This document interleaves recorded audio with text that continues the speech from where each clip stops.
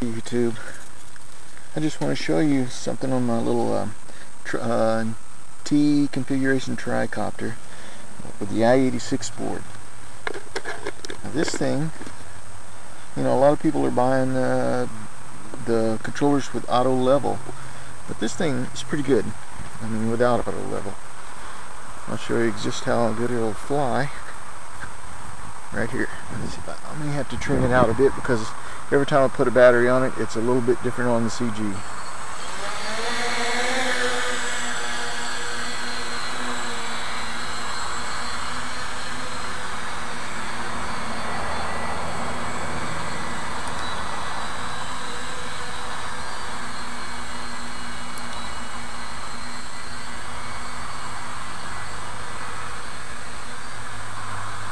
Over here now, closer to me.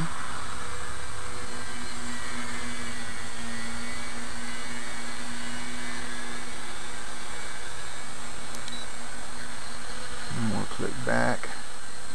Bring it back to me. Let it level off a bit and see where it stays at. Still wanting to go forward, so.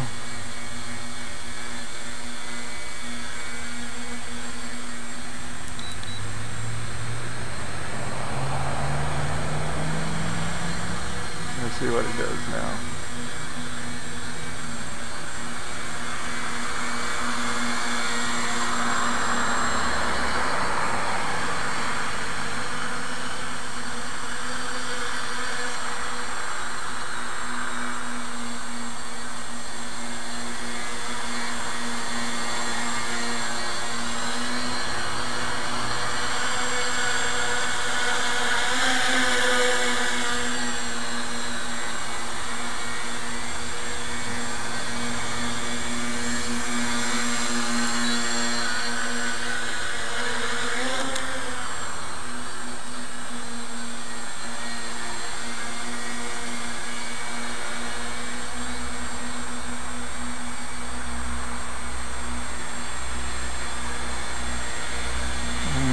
Have it. It's pretty much going almost all by itself. Let's see.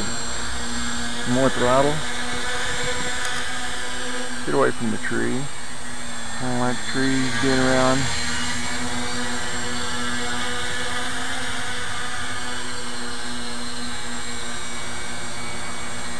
Oh, there it is.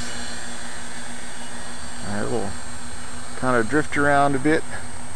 As you can see, it's pretty flat and level, and it's not really going anywhere. It's just staying right there. So let me bring it back here.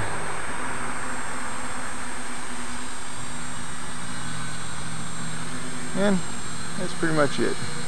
So I'm just saying that the i86 board is a good board to have. Hope you like this. If you do, click like or subscribe. I'm going to be building some more stuff. I got a Tcopter in the or a power of tower in a T configuration, kind of like this one. And I'm going to be building a quadcopter similar to this. Except these arms will fold and these two arms will fold in like this.